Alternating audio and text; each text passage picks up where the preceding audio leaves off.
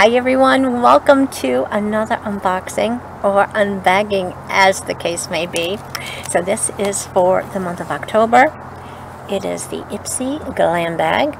It's got a cute little spiderweb bag here that shows up. We got a little spider for the draw or the zipper pull. So I'm so glad that you're here. I hope that you stick around and join me.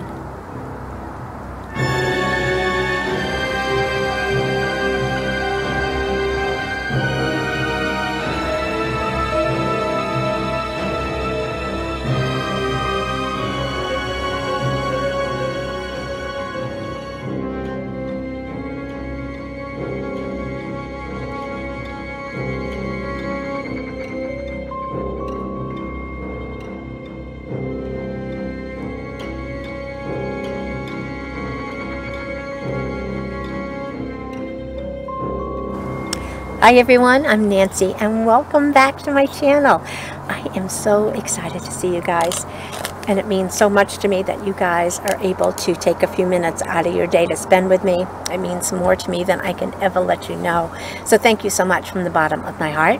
If you're new to my channel, I hope that you would please hit that little red subscribe button over there. I'd love to have you come back and join us for future videos. If everybody gives this video a thumbs up, your comments of course are always welcome. So today we are going to do our IPSY, our Glam Bag regular, just a fun bag. It's I paid $11 for mine because I got my subscription last year. It should go up, I believe it's $13.99 now. You get 5 deluxe size samples. Every now and then they do throw in a full-size item. They said the value is always around $50. So just a fun bag. You always get a little bag here. Little cosmetic bag. This one is like a black vinyl bag. It's got like a spider web embossed on it, and the zipper pull is this cute little spider, and he's got a little bit of sparkles right there, little purple there, and on the back we have the IPSY logo. So yeah, and see if I lost my card here. The theme this month for October is Halloween instead of Halloween. Back is just advertising for the Glam Bag X that probably comes up next month. And I know a lot of these cards now are getting to be more generic, where they're not telling what's in the bags. Mine has the products in here again, so it tells you a little bit about the product, whether it's a deluxe size sample or if it's a full-size item. I got a full-size item and a travel-size item, and that travel-size item has a value of $20. So not too bad, right? Alrighty, so for IPSY, you get a ton of choices. For the IPSY Glam Bag regular, you get a ton of choices. You know that it's going to be deluxe size samples, but there's so many to choose from, and then of course you get the add-ons after. So the product that I chose was from Fenty Beauty, and it's this serum. It's kind of like a cross between a serum and a toner. It's a toner, but it's thick, it's oily, it's heavy like a serum. It really feels good. I got some in my Fenty box that I got last year from IPSY, and I do love it. It was like a full-size bottle, and it's probably a little less than half in there. For the month of October, I've been just using the Style Lana. They sent me some products to try for review. If I think of it, I'll link that video up there. And yeah, so I've just been using that toner exclusively. I love that too, but I know that I love this toner as well. So the next product that we got in here that they chose for me was from IT Cosmetics,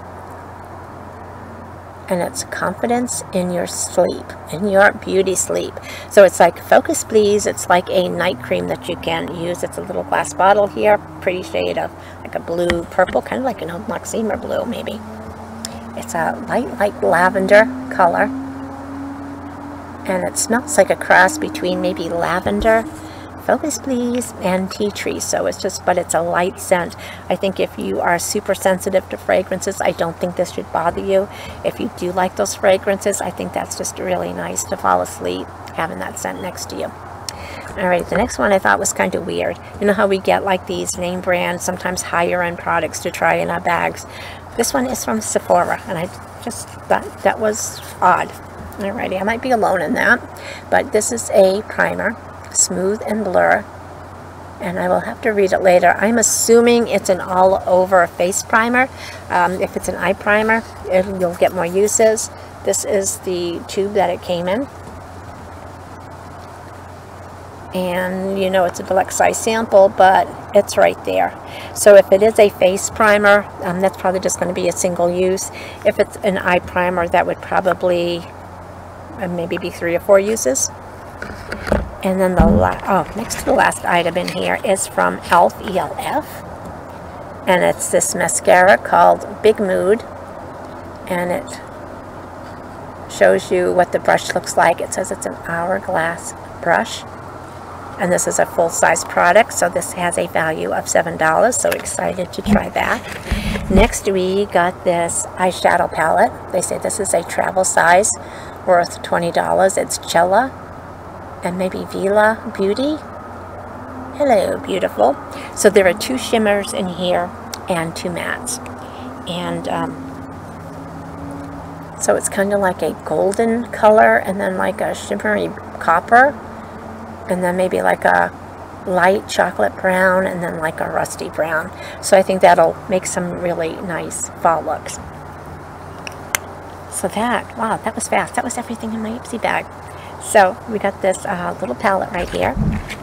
We got the ELF mascara, the Sephora primer, the IT Confidence in Your Beauty Sleep, and this Fenty kind of like a toner serum. So I think that was a pretty decent bag this month.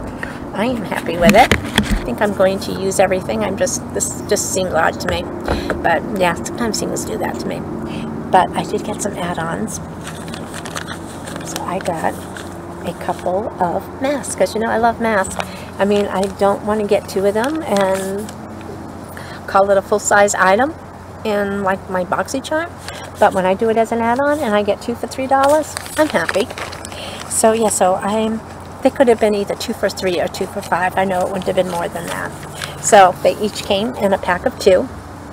So I got this one from Today Mask. One's Tea Tree for pore care, and the other one is Bamboo Water for hydrating.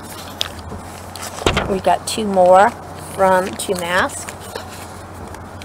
So again, one's the Tea Tree for pore care, and then the Aloe for soothing. We got 2 batches from the Creme Shop. This one had the same one, vitamin C and hyaluronic acid. And then these last 2, I love any kind of skincare with watermelon. I just love that scent. Watermelon margaritas. I probably should try some watermelon wine. Watermelon smoothies. Love them. So anyway, so one's a watermelon and kombucha, and the other one's turmeric and maybe a matcha tea. So just some really nice masks to try. And I know sometimes I get so excited, I forget to open my 31 days of Halloween. I wasn't sure it was going to work with these gloves on, so I decided to open it. So for my $31 donation to the Children's Network Miracle Hospital, I got one of these limited edition 31 days of Halloween. And so I did open it already, because like I said, I didn't know how it would work getting in there with my gloves. And I got a Nestle Crunch fun size bar.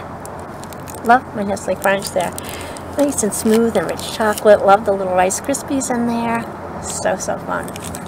So let's do the Halloween outfit of the day, shall we? So I have had this dress.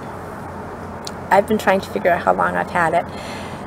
Could be between 15 and 20 years. I know I got it after I moved here, and I got it for one of our work Christmas parties. So it's a little bit below the knee dress. It's a black dress. It's got comes with a full-size slip with a little bit of lace trim up here. I forgot what this draped neckline is called. The necklace right here I got from Charming Charlie's.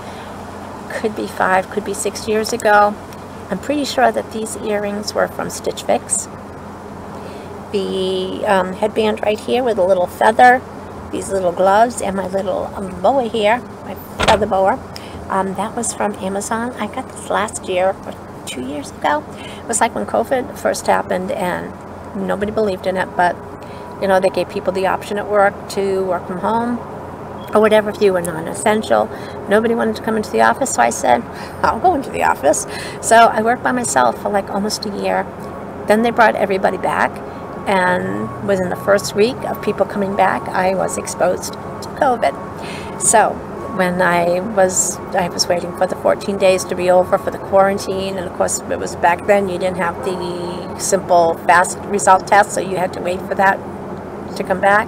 So I had ordered these from Amazon, and so when my test finally came back negative, I took a picture of me with this party thing on, and it had like a cigarette, one of those long cigarette holders, and I had this on like COVID free. Yeah. So anyway, I bring this out at Halloween. The dress, I have no idea why, but I bring it out at Halloween. Who knows why?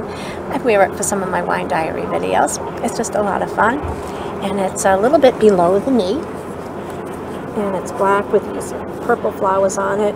It's ruched on one side. It's kind of like the seam that goes here with a little bit of ruching, and I don't know if that's going to show up, but on some of these flowers you get all this beading and stuff in here that gives it a little bit of sparkle, so it just makes it really fun. And oh, I think that's about it. I am thirsty. I'm waiting for my pizza to come, so I'm going to have a little bit of my, oh, let me show you the bottle. I just opened this last week for one of my wine diaries. So my plan B for Halloween was to find some Halloween themed wines, have a little fun, dress up and just go with it, have a little bit of fun. So this one is from Chronic Cellars. It's a Cabernet Sauvignon. So you can see that little skeleton right there with this raven, and just fun, right? So this one is actually a Cabernet Sauvignon. I think it was like 80-something% Cabernet Sauvignon. It's got some Petite Syrah in here and Syrah in here, and it's just really, really a nice smooth wine. I think it's going to go nice with my pizza. So cheers, everyone. I'm going to have a quick sip.